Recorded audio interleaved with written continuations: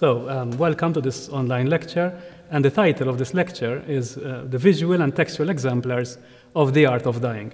And mainly I'm going to discuss how members of the Order of St. John and people who are quite high on the social scale would have experienced the process of death and how death would have acted as a paradigm, as an exemplar for the people lower down on the social scale, the commoners. So basically, I'm going to focus my talk on three basic arguments, which are the following. I'm going to discuss the funeral ritual of and the visual culture pertaining to the elite or the ruling class, with a special emphasis on the members of the Order of St. John and this church here, the Conventual Church of St. John, which was the church of the order. We're going to discuss how the funeral ritual and the accompanying visual culture, as practiced by the ruling class, would have influenced all the other people lower down on the social scale, the commoners. And last but not least, we're going to discuss how the presence of the plague, because I'm mainly going to discuss the 18th century, and the plague was present in Malta in 1676 and again in 1813. So the 18th century was basically free of the plague, but the fear of the plague was always very much here in Malta. So we're going to discuss how the presence of the plague, or the fear thereof, or the fear of the plague, and the rich-poor dialectic it emphasized would have helped to shape certain beliefs and patterns of behavior regarding death. And we're going to start with a sort of example, and I'm going to deal with the death, the process of death, because that was a process, as we shall see, that actually extended itself throughout one's life. In the midst of life, we are in death, people used to say.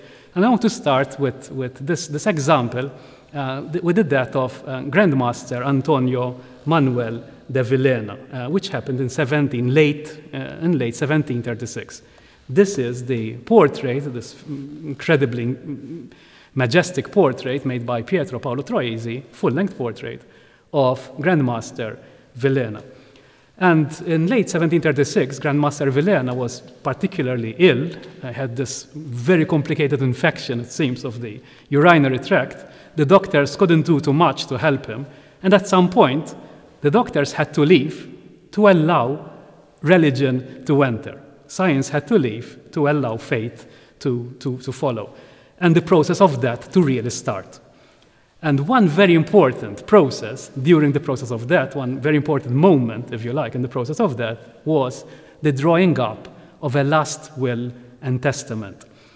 And fortunately, the last will and testament of Villena, or the spropriamento or the sproprio or the spolio of Grandmaster Villena still exists. And this is taken from his testament.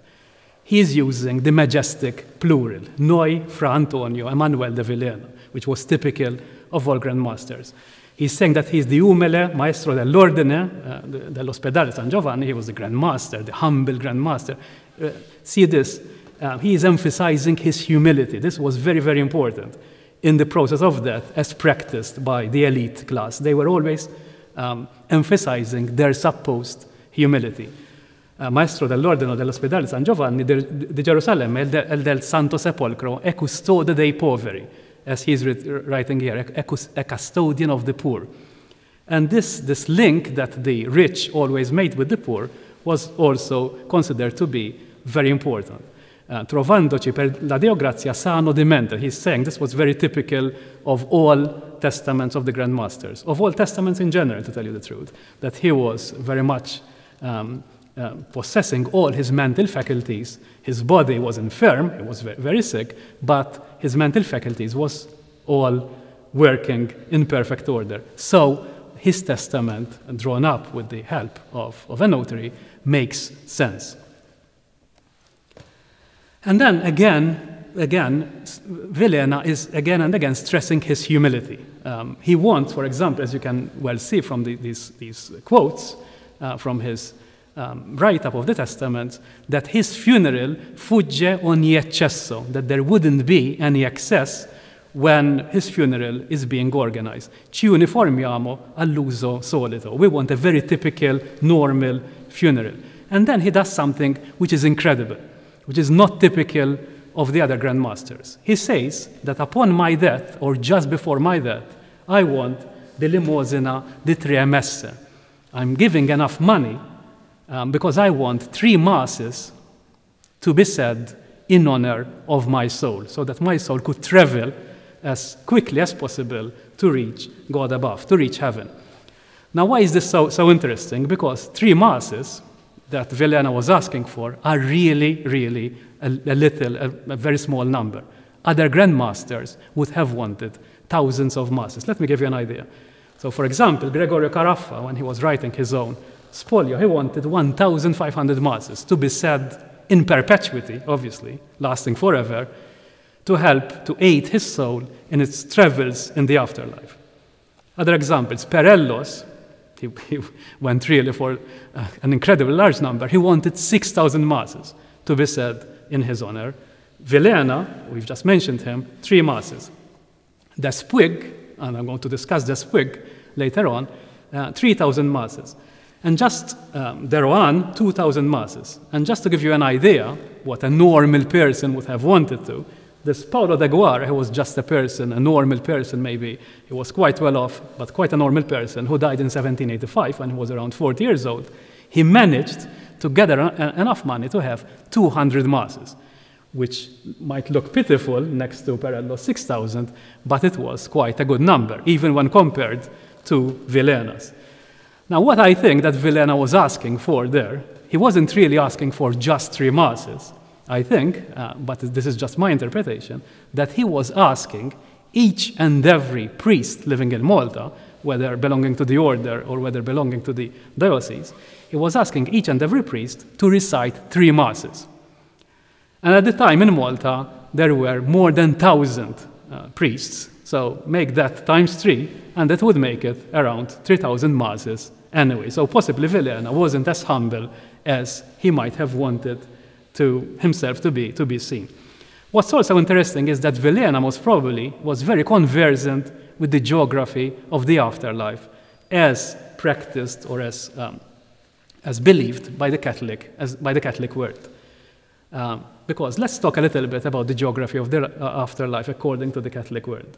So there is death, obviously, and soon after that, it was believed that this thing happens, particular judgment, it was called, which means that the soul of the dead person would be immediately judged as soon as that happens.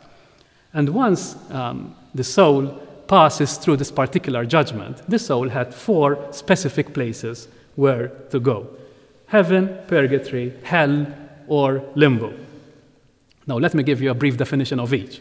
Heaven, obviously, was reserved for perfect souls, souls without any taint of sin whatsoever. Hell was the exact opposite, obviously. Hell was reserved for souls mired in mortal sin. So, once particular judgment is meted out, the soul either went to one or the other. If it went to heaven, it will remain in heaven for eternity. If it went to hell, there was no hope. It will be there for eternity.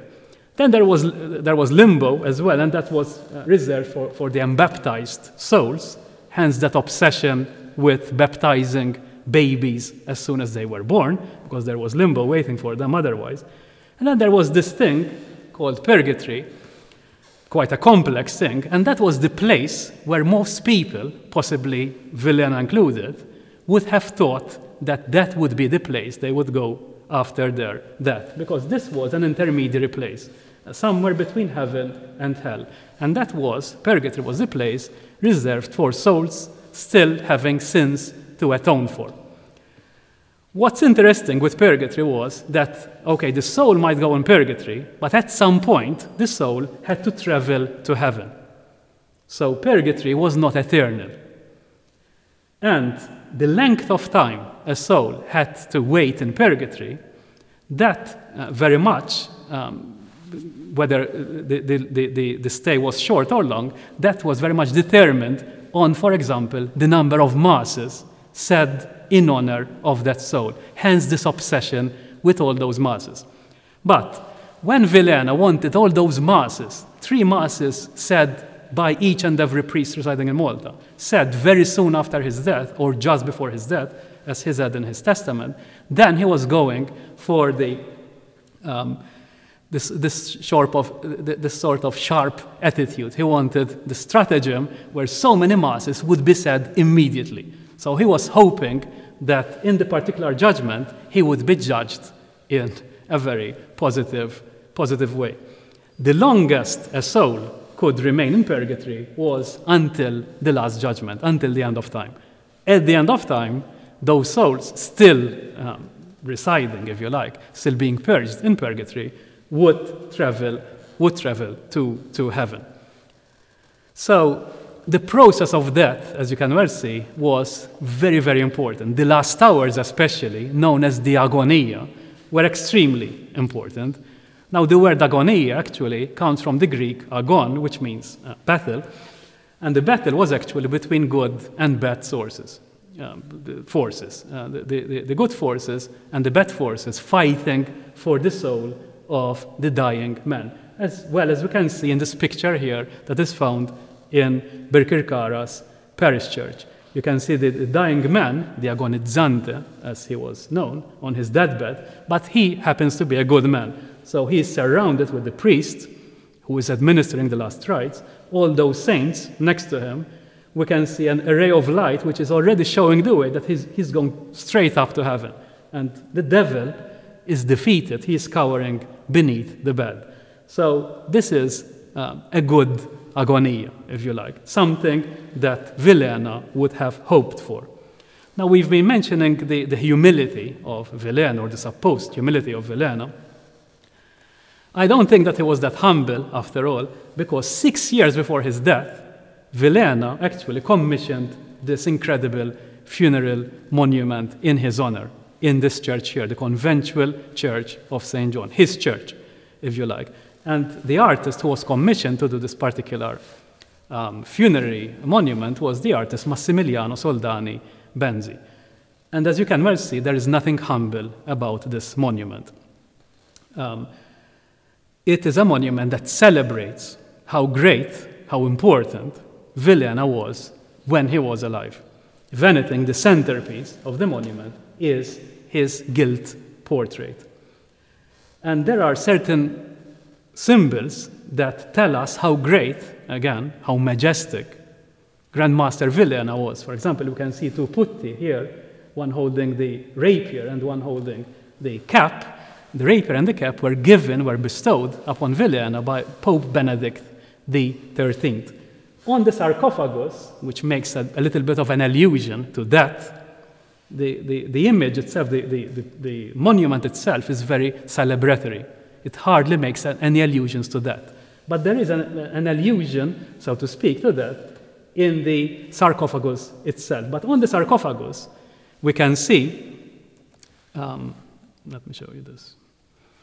We can see this symbolic image of the allegorical presentation of Fort Manuel to Grandmaster Valletta, because Valletta, obviously, as we all know, built Fort Manuel, named in his honor. I've talked about the rapier and the cap, and these are details of the putti holding these presents, if you like, that were bestowed upon the Grandmaster by Pope Benedict XIII. And last but not least, obviously, there is the gilt portrait, the periwigged portrait of the Grandmaster, which is on either side we can see wings. Now, why did Valletta want wings next to his portrait? As it has been said, the wings could allude to the soul in flight, the soul going from purgatory to heaven, the soul in its travels in the afterlife. But it could well be that those wings, there's nothing eschatological, death-like about them, but those wings, again, are celebrating the life of the Grandmaster. As we can see in the slide, the symbol of the soul, of the fleeing soul, would look something like this, like the one that we find on the tomb of Perellos, for example, the skull with the wings next to it, or like the one that we see on the Neapolitan church of Purgatorio ad Arco. But the coat of arms that we see in the Church of Our Lady of Victory in Valletta, painted by Alessio Arardi, and again we see the coat of arms of Perellos with the wings, attached to it, there is nothing eschatological about it. It's about emphasizing the greatness of the Grand Master, exactly like the wings that we find on the funeral monument of Valletta. So I'm emphasizing that Valletta wasn't that humble after all. And one other thing, if you like, that again tells us that Valletta wasn't that humble is the commissioning of the Cappella Ardente. This was also commissioned during the time of Valletta. It was designed by Romano Carapecchia. It's a flaming chapel, dismantleable flaming chapel, and its job was to decorate the Conventual Church of St. John, this church here, during funerals of Grand Masters or during requiem masses said in honor of bishops or popes or kings or whoever. The Cappella Ardente, as I was telling you, is a flaming chapel, and that is how it was decorated, with scores of candles decorating it. And these candles, imagine the Cappella Ardente lit with all these candles would break the darkness of the church. They would be symbolic of the afterlife. So let's move to a little subject which is slightly different, and I'm calling it all is vanity. And again, this ties up with how the rich would have accepted death, or how the rich, those higher on the social scale, like Valletta, would have accepted or would have processed the experience of death. Now, the idea was that death would be quite angry, if you like, when it came to the rich. And for example, if we were to look at this image here, which is found in Palermo, in the Palazzo Abatellis in Palermo, the iconography is typical of the triumph of death. We can see Death riding astride this emaciated skeleton-like horse, and that is trampling underfoot all the richer classes, all those higher up on the social scale, whilst leaving completely unscathed, undamaged, the poorer classes who are somewhere here. And in this detail, from the same fresco in Palermo, you can see the rich who are being shot with arrows, trampled upon and what have you, whereas the poor are being left completely unscathed. If I were to choose a similar image, another triumph of death, which goes 100 years before that of Palazzo Abatellis, and I'm talking about this, which was painted by Orcagna, better known as Nardo di Cione. It's found in the church of Santa Croce in Florence. It's just a fragment, unfortunately, and the fragment that survives is the bit showing us the poor. And there's a legend next to the poor, and the legend actually is telling us, I'm going to read it in English, because prosperity has left us, death, cure for every pain, come and give us the Last Supper. So basically, death is focusing all his anger on the rich, but the poor are telling him, come to us and rid us of this world. Remember, life, normal life, was considered to be temporary. You have to think about eternal life. That was the idea. The saying used to go, in the midst of life, we are in death. The Bible itself is actually quite full of quotes which again stress this idea that the richer classes it's very easy for them not to make it to heaven. Let me give you an idea. From the book of Ecclesiastes, for example, there is this quote: "Sweet is the sleep of the laborer, whether he eats little or much, but the full stomach of the rich will not let him sleep." And again from the book of James, "Now listen, you rich people, weep and wail because of the misery that is coming on you. Your wealth is rotted, and moths have eaten your clothes." And if we were to look at the motto, if you like, of the order itself, it was there entrenched. The order's motto was protection of faith and assistance of the poor. So this idea that those belonging to the richer classes have to think of the poor, have to think of themselves as humble, was very, very important, even for the members of the order of St. John. And when it comes to the plague, members of the order of St. John used plague victims to better their position for the next life as well. And this quote, taken from a book that was written just after the plague of 1676 by an unknown author, tells us a little bit how the knights would have done their utmost to help sufferers of the plague. It was wonderful to behold the knights, soaked in sweat and utterly exhausted, who carried the infected to hospital, spoke words of encouragement, and distributed alms. They even used their own clothes to keep warm the limbs of the poor. Some ended up dead for the cause. So this idea that one has to be charitable was very, very important, even for the members of the Knights of St. John. And charity, we've mentioned Grandmaster Perellos a little while ago, charity is very much present on his funeral monument. Here we can see this allegorical figure of this mother suckling the baby. That is obviously the perfect symbol of charity. And on his inscription, Perellos wanted this written: in dealing with Christ's poor, he was lavishly merciful. And that reminds me a little bit, this idea of fighting the plague with charity. It reminds me of this picture here, which was present in the Certosa di San Martino in Naples, painted by Domenico Gargiulo. And here we can see the Carthusian monks. They're gathered because they're afraid that the plague is coming, and plague is actually there. It's symbolized by this withered, haggard, ugly woman. But the patron saint of the Certosa, San Martino himself, so Saint Martin himself, instead of fighting plague, he is showing love to her. He is again cutting part of his cloak to clothe and thankfully cover the withered breasts of the symbol of plague. So this idea that love conquers everything, that charity conquers everything, in the end, we can even find it, for example, in this picture by Simone Vouet, which is called Time Vanquished by Love, Hope and Fame, which very much ties up with this subject that I am talking about. Members of the Order of St. John, buried here in their conventual church, again would have wanted this emphasized on their marble tomb slabs. The Intarsia marble tomb slab that I'm showing you here, this belongs to Mattia Preti, the great painter, the one who actually painted and basically redesigned the interior of this church.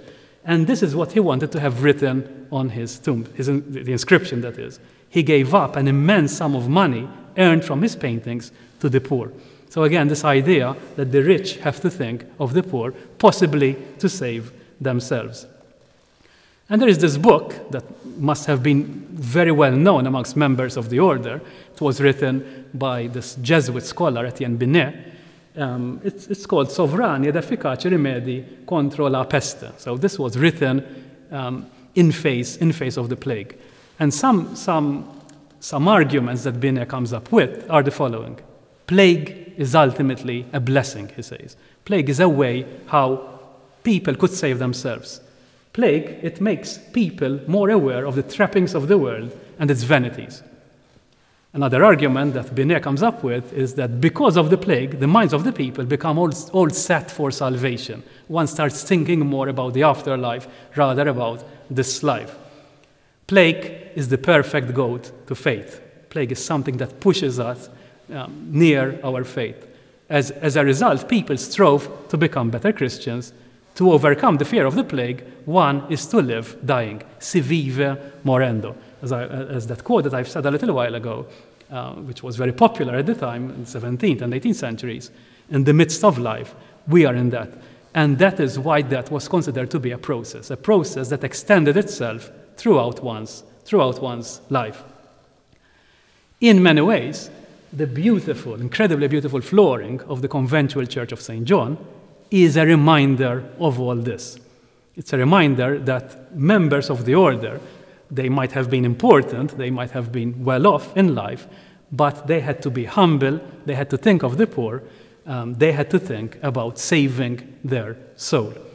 So some of the marble tomb slabs that we find in the Conventual Church of St. John stress this point, such as, for example, the marble tomb slab of Fra Felice del Lando, which shows us the skeleton in front of a prison, and the inscription above it tells us La morte è fin d'una prigione oscura, which means that releases us from this dark prison. The dark prison, obviously, would mean life itself.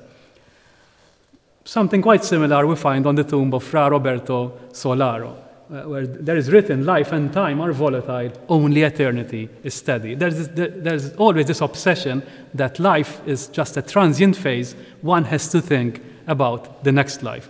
And I think one of the best examples of these memento mori, as we call them, type of symbology, is found on the tomb, on the marble tomb slab of Fra Anselm de Cai, and there's written, you who tread on me will be trodden upon, even you reflect on this and pray for me.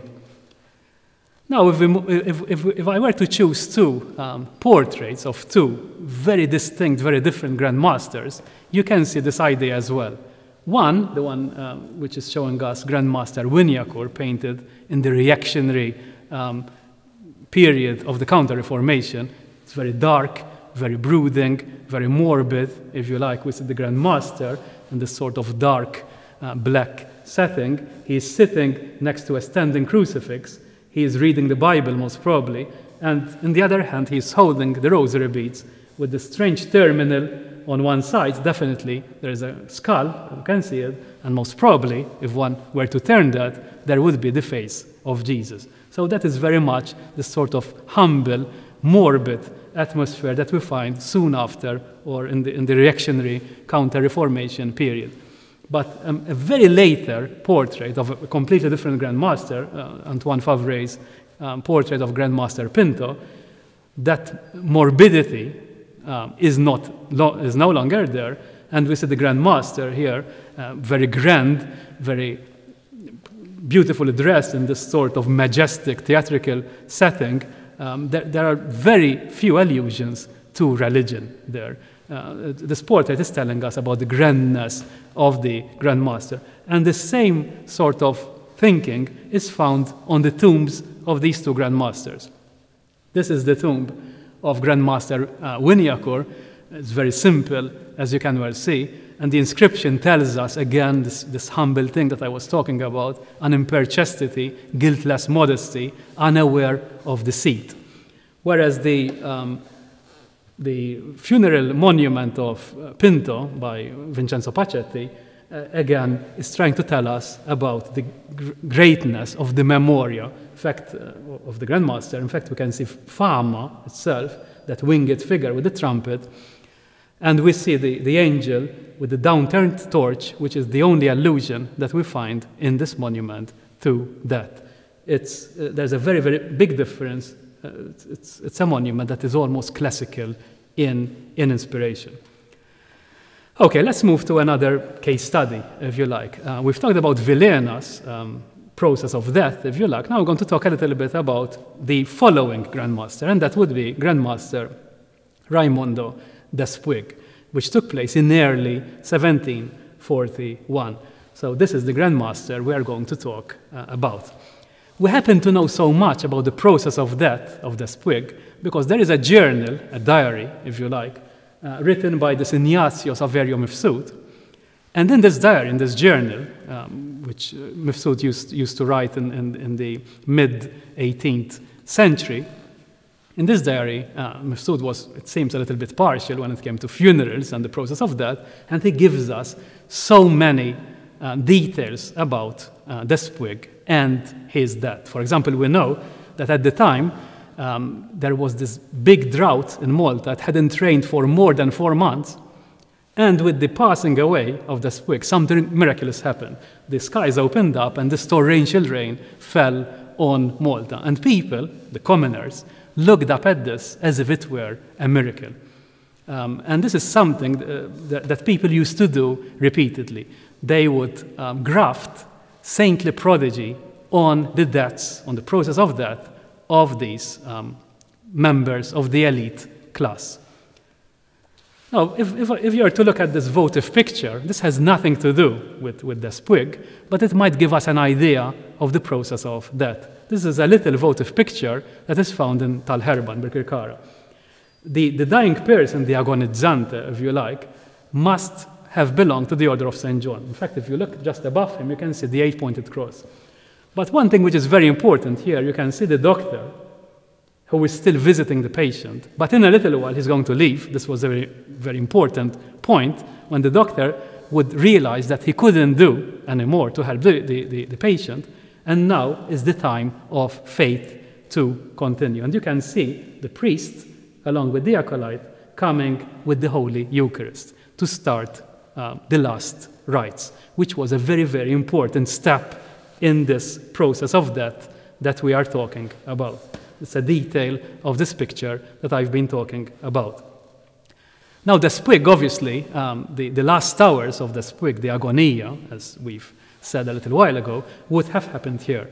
This was the palace of the Grand Master. This is where the sprig would have lived, and he would have experienced his death in his apartment here. So in a little while, the place, the palace where the sprig lived, and this was also the seat of the government, obviously, had to be turned into a palace of death. And the Grand Master's palace, very, very quickly, had to be turned by an army of craftsmen and artists, who unfortunately remain anonymous, most of them. And in the space of a couple of days, it would have been turned into a palace of death. It would beautifully decorated with coat of arms, with insignia, with eulogies written in Latin about the Grand Master, and with symbols of death, many, many symbols of death. And we know, again, through Ignatius of Arium, because he tells us so much in his journal, that most probably, soon after that, the body of Valletta was put in this room here, known as the Sala del Maggior Concilio. This is where the body of Valletta was put. This is where his body would have been embalmed. We know all this, as I was telling you, through Ignatius of Arium, and he tells us, for example, aprire il cadavere per l'imbalsamento, in that room there. And then the body fu esposto in pubblico in una sala grande. It was laid in state for people to look at in the Sala Grande, in the Sala del Maggior Concilio. La medesima sala, the same hall, quale nel Giovedì Santo, on Monday, Thursday, si fa la cena. There would have been this supper for poor people, and where these poor people would have had their feet washed by the Grand Master. La sala era tutta parata di lutto, as Saverio Mifsud is telling us. The hall would have been beautifully decorated in black cloth, in black draperies. And then, I'm simply choosing bits and pieces, il cadavere era attorniato con quantità di antorce. The body would have been surrounded with light, with torches. And one very important thing that Saverio Mifsud tells us, 4 soldati, 4 soldiers were needed to keep, per riparare il gran numero del popolo, to keep away the people, the crowd of people who went to look at the embalmed body of the Grand Master. As I've said, people would have looked up at these deaths as if they were exemplars, as if they were paradigms. Furono presi l'interiori. Now, this is quite interesting as well. Now, when the body was opened for embalming, some organs, some vital organs, the precordia, they were called, would have been taken up, and they would have been buried in another church. This time round, they were buried in the Church of Our Lady of Victory. It might sound morbid, but yes, these Grand Masters would have wanted their mortal remains to be buried not just in one place, but to be buried at least in 2 places, in the hope that more people would remember them and would pray for their soul, and hopefully their soul would make that quick transition from purgatory to heaven. And then Saverio Mifsud, who was quite morbid, as I've been telling you in his writings, he tells us these quite morbid details. He tells us, for example, that when the body was opened, il suo cuore, the heart of the Grand Master, was found to be troppo piccolo. It was found to be a little bit too small. E la bocca della stomach and the opening to the stomach un poco stretta, was closed. Per questo tutto quel che mangiava di nuovo lo buttava. That's why he couldn't keep the food in his stomach. A little bit too morbid perhaps, but anyway. The più, and then he tells us this thing, the più li fu trovato il cervello di smisurata grandezza. He's telling us again, possibly emphasizing this thing that the Grand Master was not human at all. He was beyond human. He tells us that his brain was found to be larger than normal. And then the diary of Saverio Mifsud continues with the process of death, and it tells us soon after the body was laid in state in the palace, embalmed and what have you, the body would have been taken to this church here, because the process of death, if you like, would have happened when it comes to the Grand Master between the palace of the Grand Masters and the Conventual Church. Entrato poi il cadavere fu posto nella Cappella Ardente. Obviously, for Despwig, the Cappella Ardente, the dismantleable chapel, the dismantleable flaming chapel, was put up again. Numero infinito di candele. Again, he's stressing this obsession with this immense number of candles. The church was appartata di lutto. Again, the church was dressed up for the occasion. Ad ogni colonna si mirava una figura di morte.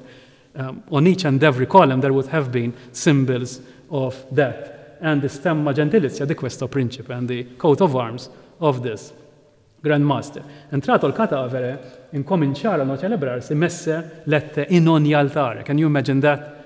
In every altar of the church, a mass was said at the same time. There must have been so much noise going on at the same time within the church. And so many people were trying to enter the church. Because Mifsud tells us there were soldiers, again, per riparare il popolo che concorse in questa chiesa in gran numero. Commoners would have wanted to witness the whole thing firsthand. And to give you an idea of the beauty of the Cappella Ardente when it was set up, I have these two photographs, 20th century, because it was still being in use in the first half of the 20th century, and you can see the majesty of the whole thing lit up with these numero infinito di candele, as Saverio Mifsud would tell us. Okay, so let's move to a slightly different topic, and I'm going to talk a little bit about how members of the Order of St. John would have thought of experiencing a heroic death, a heroic martyr's death. And one place which played a very important role in putting in the minds of the novices this obsession that they might need to experience this death, a heroic death, is this place here that we are in, the oratory of the Decollation of St. John. And this oratory, as we can see it today, is the oratory as redesigned by Mattia Preti. But the oratory originally didn't look like the one that we see today. And this print here might give us an idea how the oratory would have looked. So it was much simpler, much darker, it seems. The picture by Mattia Preti, by Caravaggio, sorry, was still very much, was already very much there. But there is another lunette picture there that we cannot see today. On the lateral walls, not really visible in this print, but still very much present, there would have been images of saints of the order. Some of those saints that, for example, the historian of the order, Giacomo Bosio, would have written about in his book, Le immagini dei santi e beati dell'ordine. So all these novices, these young knights visiting this oratory here, would have seen these pictures that I'm going to talk about, and that would have put inside their head that possibly they have to do something like St. John the Baptist, as painted by Caravaggio here, or some of these saints of the order, meeting this martyr's death.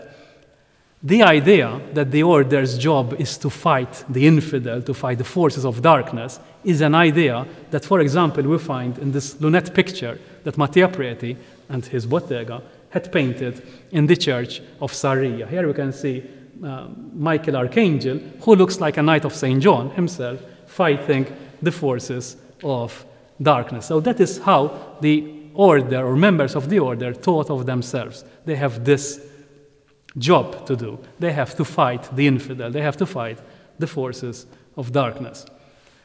So in this photo montage, you can get an idea of how the oratory would have looked before Mattia Preti.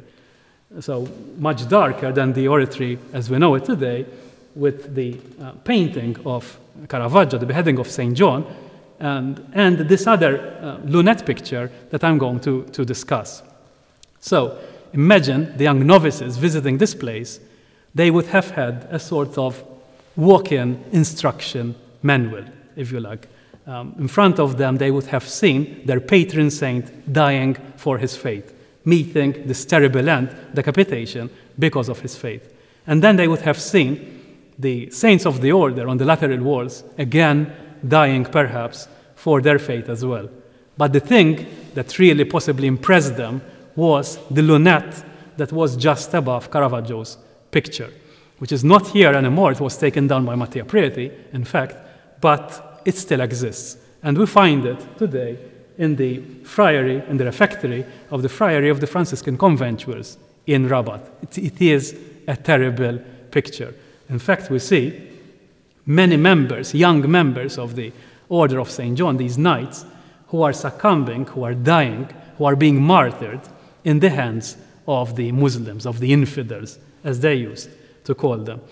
And we know that some novices were afraid, actually, of entering this oratory only because this picture was too close to home. It was showing people who looked exactly like them, who are being brutally slain and martyred by the Muslims. You can see the angels there, the little putti, they're handing out these palms of martyrdom because they are dying a martyr's death whilst trying to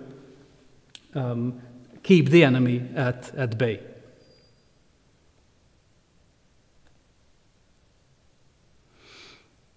So the oratory, as we see it today, is the oratory as redesigned by Mattia Preti. Mattia Preti took the martyr's lunette away, possibly he found it a little bit too morbid, and he replaced the cycle of saints of the order with a new cycle. For example, this is one of them, Saint Nicasio, from Mattia Preti's new cycle of paintings. So the martyr's lunette ended up to it wasn't accepted anymore within the Conventual Church and the oratory, but Mattia Preti actually painted his own lunette. Not in the oratory, but in the church itself, in the controfacciata, and the inner western wall of the church. And he painted this, almost replacing the other lunette that ended up in Rabat. It shows the allegory of the triumph of the order. And here the morbidity that we've seen in the earlier picture is transformed into something a little bit more majestic. And we can see the order as exemplified by this figure here, figure of victory, if you like, trampling underfoot the infidel, the Muslim, as you can well see here. But there are still some gory details, not as gory as in the martyr's lunette, but they're still very much present. For example, here we can see some of these young knights being martyred anyhow. And there's this quite morbid detail. There's this young knight who is completely decapitated. So we can see the severed neck there hanging with all that blood oozing out. And what's interesting is that at the other end of the church, we can see a figure that looks very similar to that knight, another decapitated figure, but this time round, that is John the Baptist, obviously. So we can see the young knight there mirroring exactly the same death of the patron saint. In a time where this sort of mirror literature was very popular, we can see this sort of speculum literature, mirror literature, very much present in the church of the Conventual Church of St. John. Now, this is the last case study that I want to talk about. We've talked so much about the Order of St. John.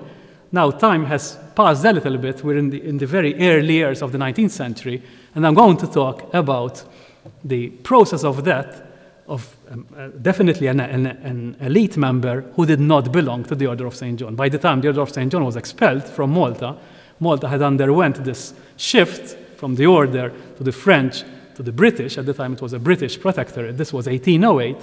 In Malta, this young count came to Malta. The Count Louis Charles d'Orléans, the Comte de Beaujolais, he came to Malta with his brother, it seems, only to try to regain his health.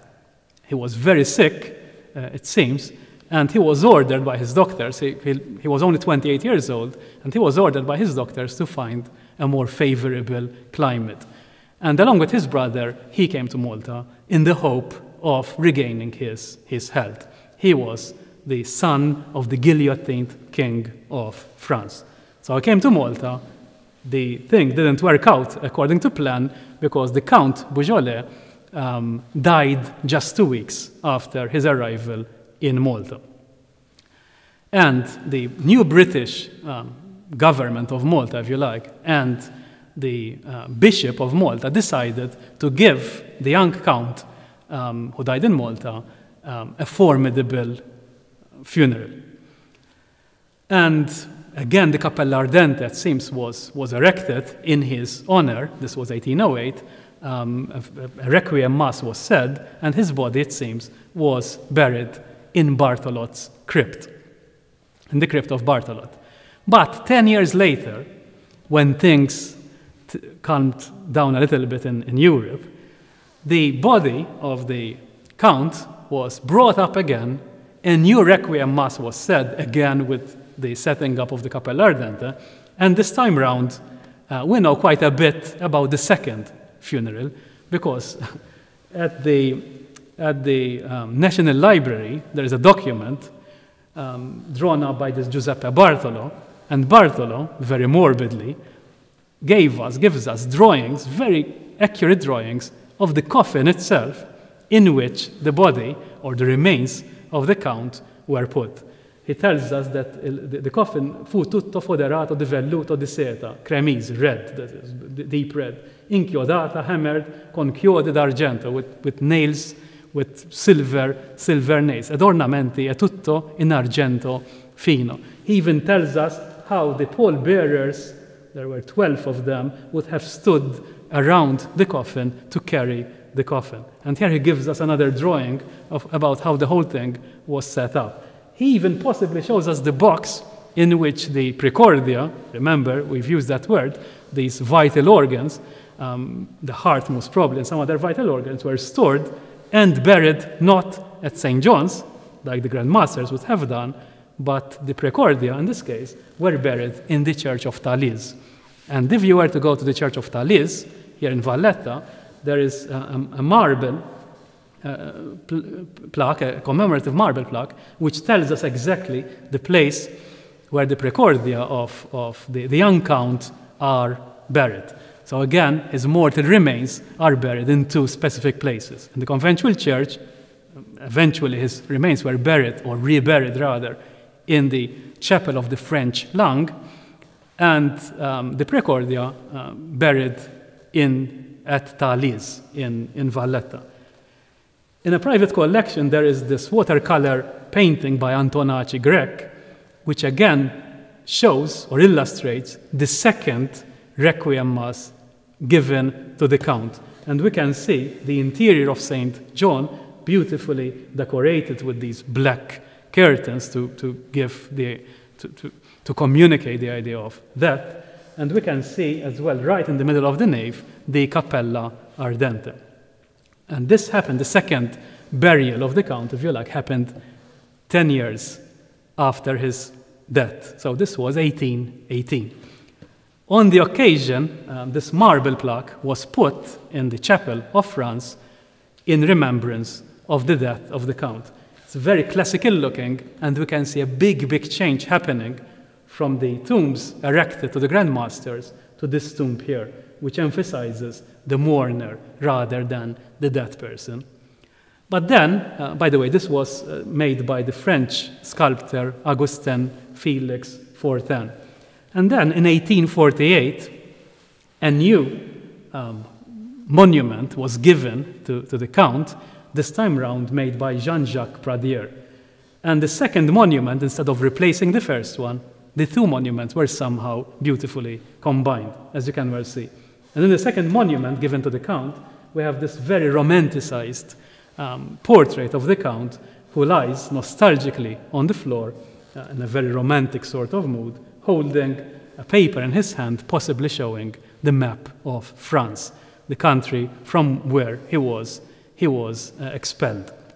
So the whole thing would look something like this. We can see a big, big difference from those celebratory monuments erected in honor of the Grand Masters. The one last thing that I want to tell you is that the Jean-Jacques Pradier monument is actually a replica of another monument made to the same count, in fact, that we find in the north of France, in the Palace Chapel in Dreux, which was likewise made by Jean-Jacques Pradier.